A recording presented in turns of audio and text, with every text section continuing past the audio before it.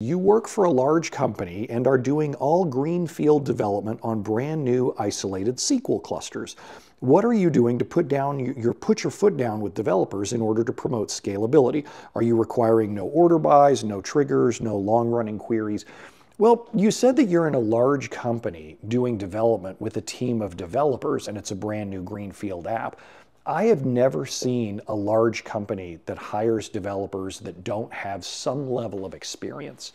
In a large company, generally, there are coding standards. There's a set level of experience that people have.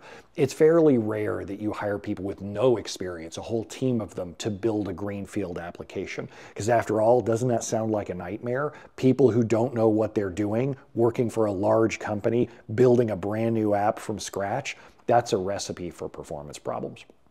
I would much rather let those, when I'm working with a team of experienced developers like that, let them do what they're used to and they're comfortable with. And as we're going through doing code reviews and things are starting to go live, I'll give them some guidelines on, hey, let's tweak this or let's change that. A couple things that I would say though, I'd say no scalar functions and no multi-statement table valued functions. If I see either of those getting checked in, I'm concerned that we have a problem.